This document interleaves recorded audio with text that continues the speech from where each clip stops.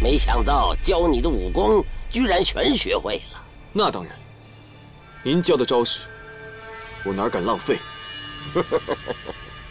你还真的以为你学会了我的所有招数？保证一招不落。好，我让你看看。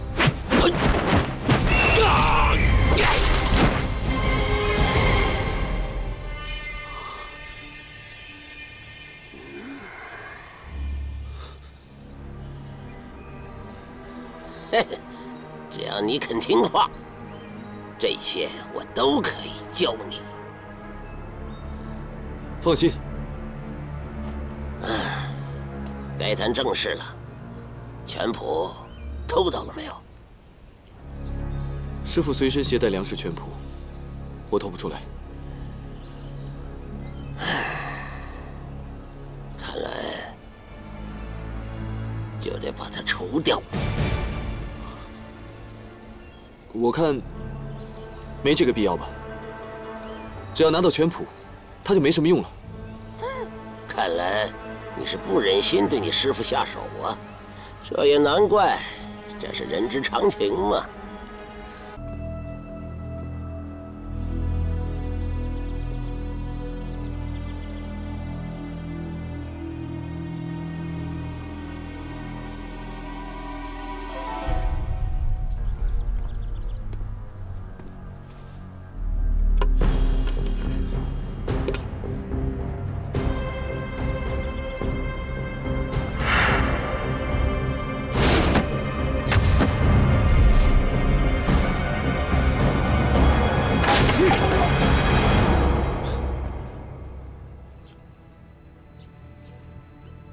师傅，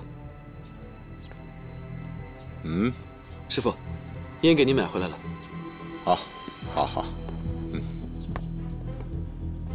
宁儿，你现在去哪儿啊？师傅，我在外面找了份零工，想挣点钱，给您和斯洛买几件新衣服。你不是一有空就练铁砂掌吗？怎么又想到去打零工了？上海的东西都挺贵的，我也想让斯洛过得好一点嘛。我希望你是一片好心。我再眯一会儿，你去吧。好，师傅，那我去了，我晚上就回来。好。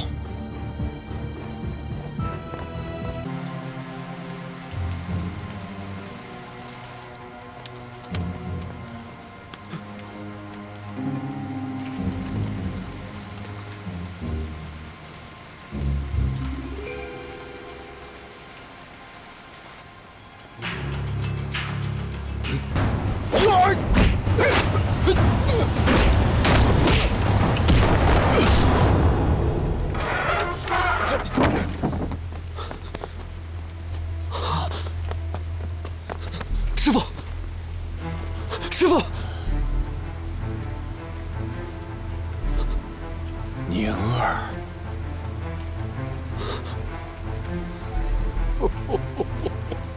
师傅，您怎么会来啊？什么时候和他们勾结在一起的？说。师傅，我知道错了，是我连累了您，对不起。还知道错？你这个私通偷地、不知廉耻的东西！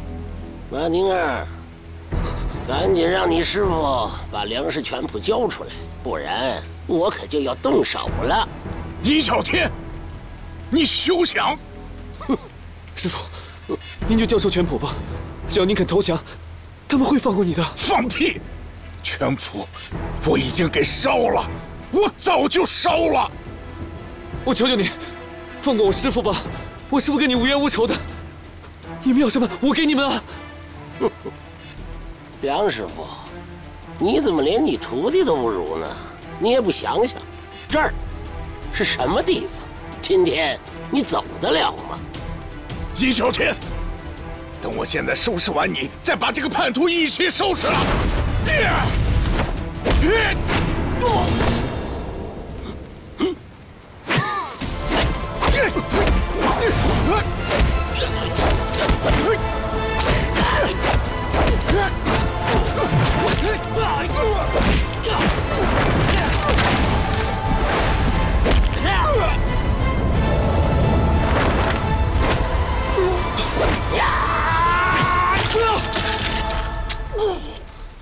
师傅！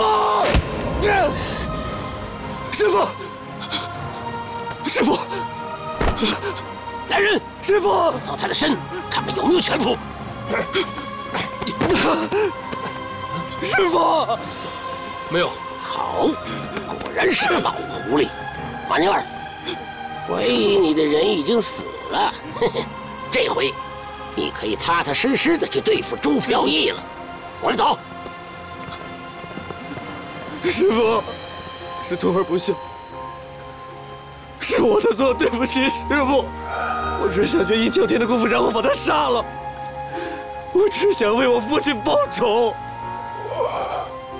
我了解，是你之死。师傅，您说不能为了自己的私欲忘记大义。师傅，您放心，我一定会杀了尹啸天为您报仇的。师傅，师傅。我骨腿里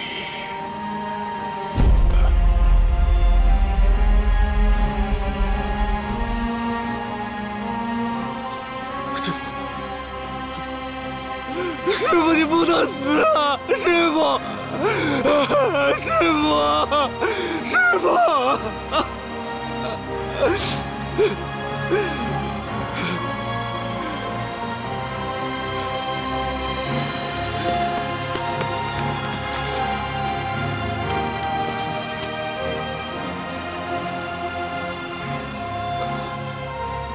尹啸天，趁你还活着，你尽情得意吧！用不了多久，我就把你杀了，为我父亲和师父报仇！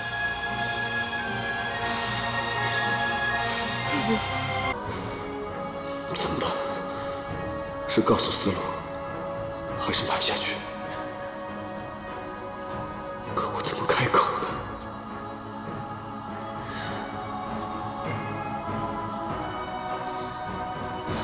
都过了1个时辰了，还不回来？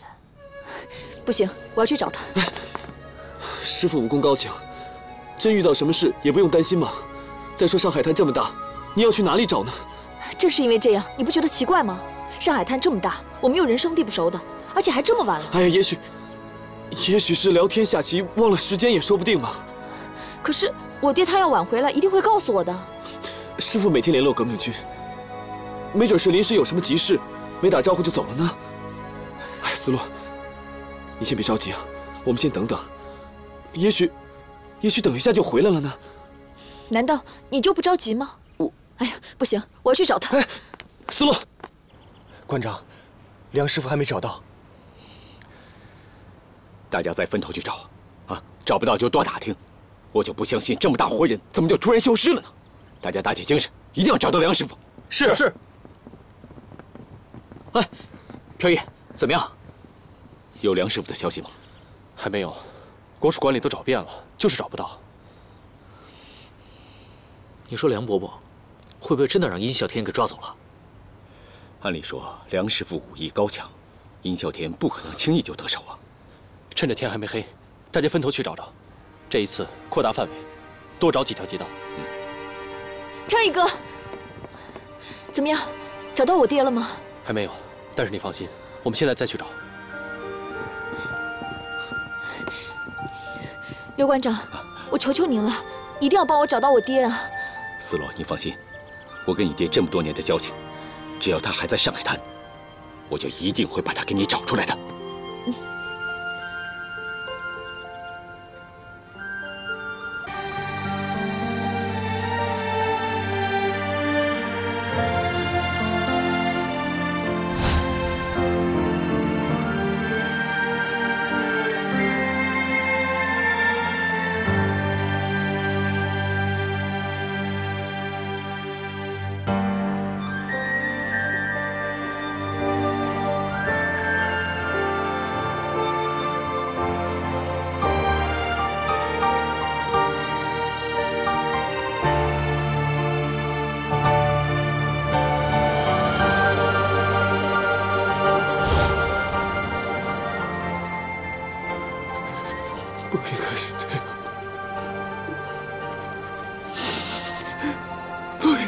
这样的。师父，对不起，对不起，师父，对不起。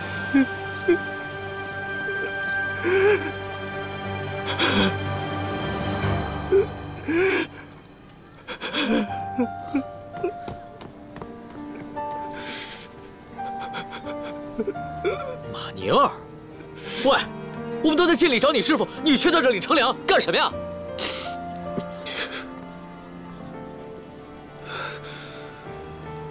你怎么了你？男儿有泪不轻弹，我知道你也是为你师父着急，可是你也别悲观呐，说不定我们一会儿就找到了，是不是？走吧，我们赶紧去找吧。